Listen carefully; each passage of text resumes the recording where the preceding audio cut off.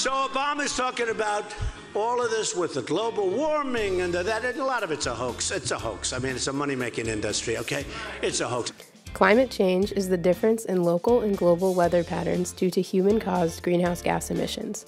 Climate change is an extremely important issue nowadays, but it's still commonly misunderstood by both the general public and important policymakers. Here we explain some of the most common myths people hold about climate change and why they're incorrect.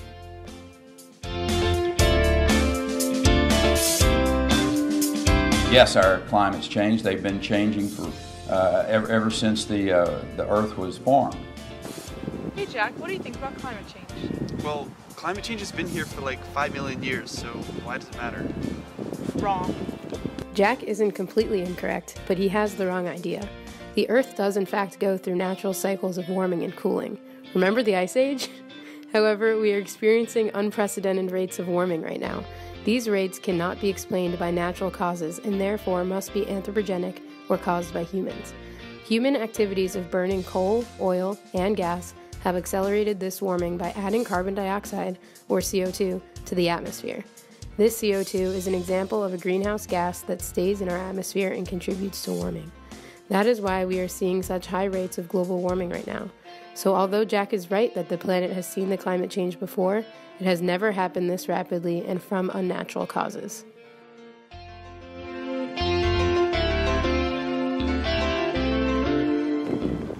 Jack, what are your other thoughts about climate change?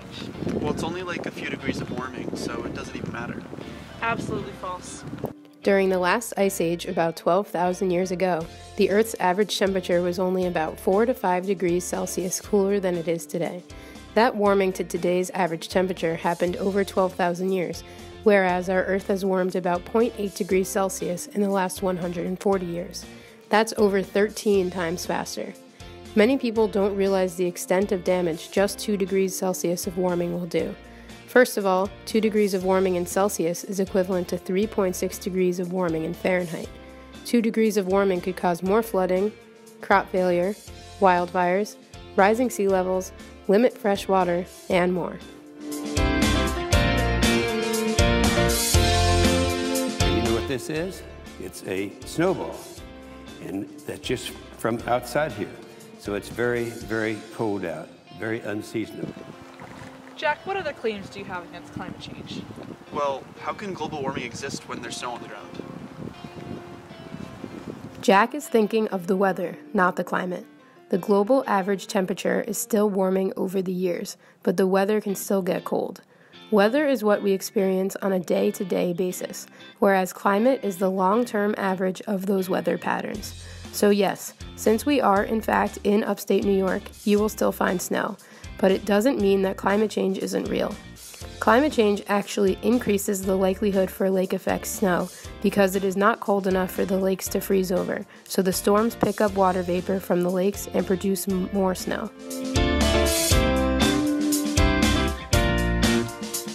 We're hearing a lot about renewables, presumably wind and solar.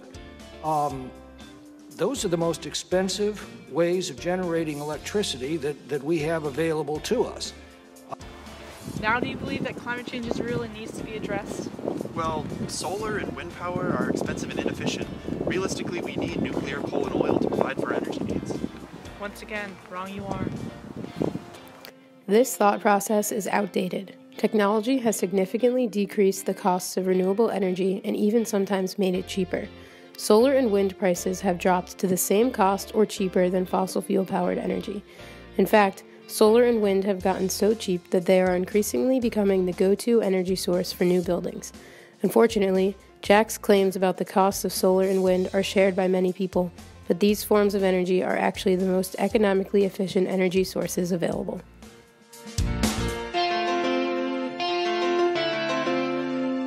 Okay, maybe you have a point. Finally, don't you think climate change is an issue that needs to be addressed? Yeah, but us humans would need to get wiped out for the planet to survive. That's not true. There's definitely hope. Jack's viewpoint is that of many people who have given up and assume there's nothing they can feasibly do. However, there's lots we can do to help. The human population is very large and cannot continue increasing at the current rate. So first we need to encourage people to have fewer children. In fact, a few countries like Japan and Germany are experiencing this already. Secondly, we need people to lead much more sustainable lifestyles and significantly reduce their greenhouse gas emissions. This will require local, national, and international policies, as well as significant individual efforts, but it is possible. It is true that we cannot allow the human race to continue growing, but the Earth's future does not depend on the extinction of the human race either. Clearly, there are still many things about climate change that people do not fully understand. We hope that this video cleared up a few of the most common climate misconceptions and helped people to better understand what exactly climate change is and how it will affect us.